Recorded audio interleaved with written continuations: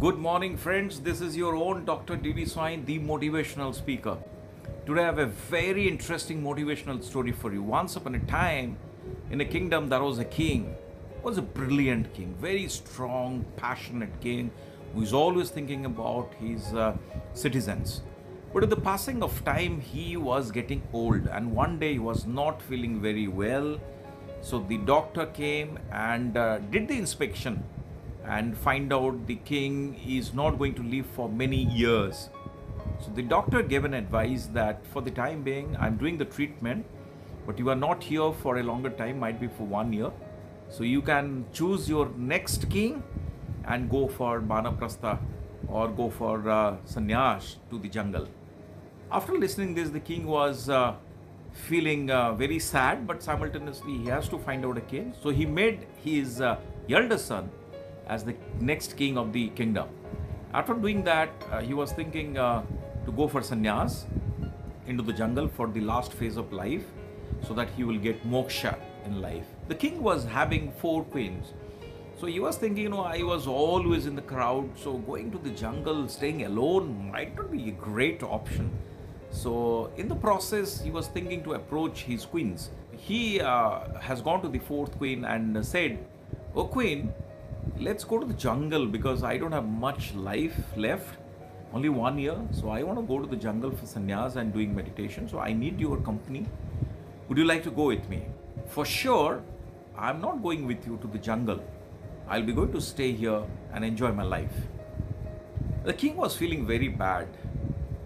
But anyway, he thought, why not to try with the 3rd queen? He has gone to the 3rd queen and asked, "Oh queen, would you like to accompany me in my sannyas to the jungle for meditation? Because 1 year life is left." She was furious after listening this. She said, "Jungle? No way. The moment you will die, the next day I will get married to another person." So after listening this, the king was really annoyed, very, very sad. But anyway, he was thinking to try his luck with the 2nd queen. The 2nd queen was very close to the king because she was always there with the king to take political decisions. She was always helping the king. She was always a pillar of support. So the king was very optimistic. And in the optimism, he asked the queen, "Oh queen, would you like to accompany me to the jungle for sannyas?" The queen said, "I will not be able to join you for the sannyas.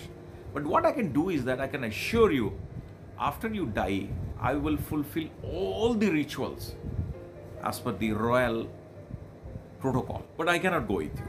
So the king was very disturbed, sad, dissatisfied, dejected, and he was moving in his mahal. Suddenly he heard a very, very timid voice from the back. "Oh Rajan, I'll be going to join you. Oh king, I'll be going to join you in your sannyas." And suddenly he turned around and started seeing who is that person who is ready to go with me for the sannyas to the jungle. And he has seen it was the 1st queen. Now ladies and gentlemen, this story is mine, yours and everybody. Metaphorically, I have presented 4 queens. The 4th queen, the youngest one, is our body. The moment you will die, your body will leave you, isn't it? The body will never go with you.